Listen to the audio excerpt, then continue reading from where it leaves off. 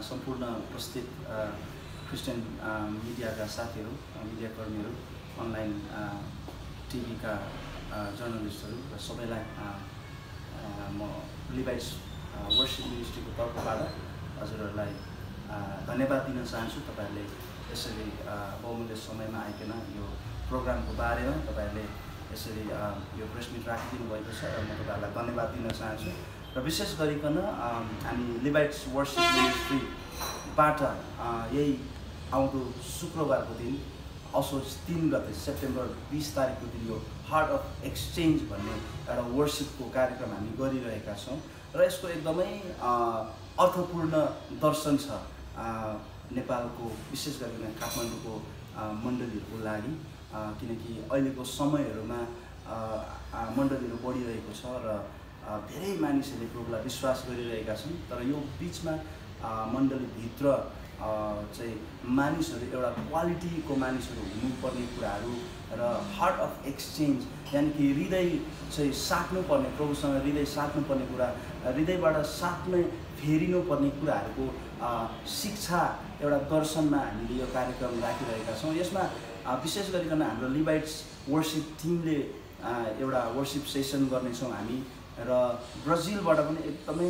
राम्रो, एकदमै ख्यातिप्राप्त टिम आउँदै हुनुहुन्छ र उहाँहरूले पनि प्रस्तुति गर्नुहुनेछ, विशेष आराधना गर्नुहुनेछ। उहाँहरूले इङ्ग्लिसमा गर्नुहुनेछ र हामी लिभाइट्सले नेपालीमा गर्नेछ र यो दुईवटा टिम मिलेर हामी एउटै हृदयको भइकन त्यो दिन यो कार्यक्रमलाई अगाडि बढाउने कोसिस गरिरहेका छौँ र हामी विशेष गरिकन प्रार्थना गर्दछौँ कि यो कार्यक्रमद्वारा धेरैभन्दा धेरै मानिसहरूले, जवानीहरूले, चर्चका अगुवाहरूले यसमा भाग लियोस् र यो कार्यक्रमबाट आशिषलाई उठाओस् भन्ने हाम्रो प्रार्थना छ र हाम्रो भिजन छ।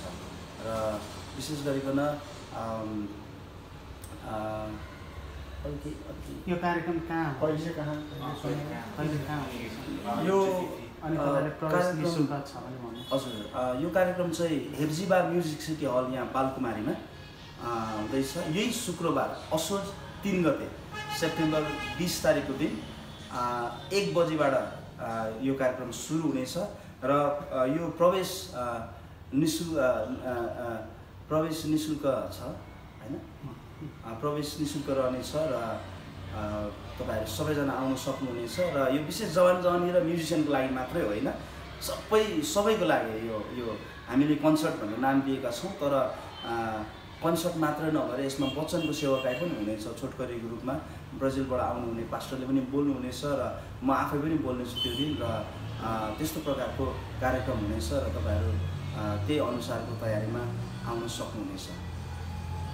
त्यहाँबाट आएपछि त्यो कार्यक्रममा मान्छेले भाग लिएपछि के लिएर फर्किने छ तपाईँको विचार? जस्तो आयो त्यस्तै फर्किने हो कि? हाम्रो भिजन चाहिँ हार्ट अफ एक्सचेन्ज, यो परमेश्वरको राज्यमा चाहिँ हृदय परिवर्तन नभइकन केही नहुने रहेछ।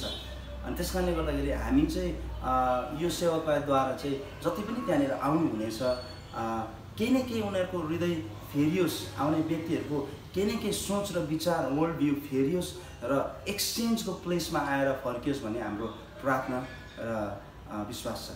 यो कार्यक्रमको आवश्यकता किन देख्नु? अब कस्तो छ भने मण्डलीहरू बढिरहेको छ, विश्वासीहरू धेरै भइरहेका छन् हैन, तर यसको बिचमा एउटा कस्तो भन्दाखेरि हाम्रो विशेष गरिकन मत्ती 22 अध्यायबाट यो कार्यक्रम हामी इन्स्पायर भएका हौँ, प्रेरित भएका हौँ। त्यस कारणले गर्दा त्यहाँनिर एउटा भोजको एउटा राजाले भोज दिइरहेको त्यहाँनिर घटना छ र जसमा चाहिँ निम्त्याएकाहरू आउँदैनन् र उनीहरू योग्य हुँदैनन् र बाटोबाट मानिसहरूलाई लिएर आउँछन् र अयोग्य मान्छेहरू योग्य हुन्छन् त्यहाँनिर आएर, किनकि उनीहरूले राजाले दिएको निम्तोलाई पछ्याउँछ। तर भित्र आइसकेका, राज्यभित्र पसिसकेका मान्छेहरू बिचमा पनि हार्ट अफ एक्सचेन्ज नभएका, म परिवर्तन हुँदिनँ, म सुध्रिँदिनँ भन्ने व्यक्तिहरू हुँदो रहेछ भन्ने कुरा यो घटनाले जनाएको छ। किनकि त्यहाँ एकजना व्यक्ति चाहिँ विवाहको पोसाक नपहिरिकन ऊ हिँडिरहेको हुन्छ भित्र, अनि राजाले सोध्छ, मित्र तिमी किन चाहिँ विवाहको पोसाक पहिरिएका छैनौ, कसरी तिमी यहाँभित्र आइपुग्यौ भनेर भन्दाखेरि त्यो व्यक्ति निरुत्तर हुन्छ। अनि यस्तै प्रकारको घटनाहरू हाम्रो मण्डलीमा घटिरहेका छन्। मानिसहरूले प्रभुको राज्यको सबै फाइदाहरू उपभोग गर्न खोजिरहेका छन्, बाइबल पनि बोक्छन्, प्रार्थना गर्छन्, सबै कुरा गरिरहेका हुन्छन्, तर हृदयमा एक्सचेन्जको भावना नबोकिकन विश्वासी भइरहेका छन्, धेरै वर्ष विश्वासी भइरहेका छन्। र त्यो प्लेस हार्ट अफ एक्सचेन्ज परमेश्वरको राज्यभित्र आइसकेपछि पनि हामीले फेर्नुपर्ने कुराहरू, साट्नुपर्ने कुराहरू, आफूले लगाएको पोसाकलाई राखेर उहाँलाई दिने पोसाकलाई लाउनु पर्ने कुराहरू देखेको कारणले गर्दाखेरि हामीले यो प्रोग्राम चाहिँ आवश्यक देखेका छौँ र हामीले यो भिजनमा यो कार्यक्रमलाई चाहिँ हामीले राखेका छौँ। यो